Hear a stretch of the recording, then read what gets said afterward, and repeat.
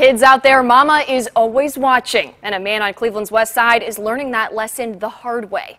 A woman from Florida called us up today and said she recognized her son on our weekend newscasts in surveillance video robbing a gas station. She told me she recognized him immediately and loves him so much, but for his own good, she's turning him in. While many were celebrating the holidays, spending time with family and friends, the two men you see in this surveillance video were robbing the Speedies on Lakewood Heights Boulevard.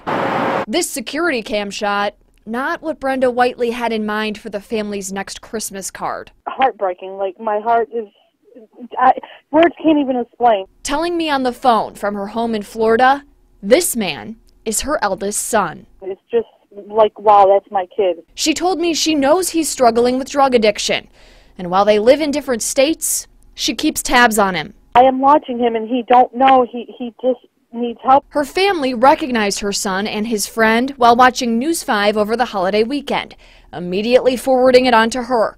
Whiteley doesn't want to share his name. And you've tried to reach him since then? She said she's been calling him nonstop ever since. I want him to be a man.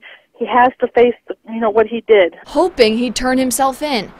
But if he won't, she will. Yes, I am going to call the police. Why is it important to you that you turn him in? Parents, they can't protect their kids. I mean, if they're doing something wrong, you have to turn them in. Jail is going to save his life. You know what I mean? I don't want to see him in jail, but it's going to save his life.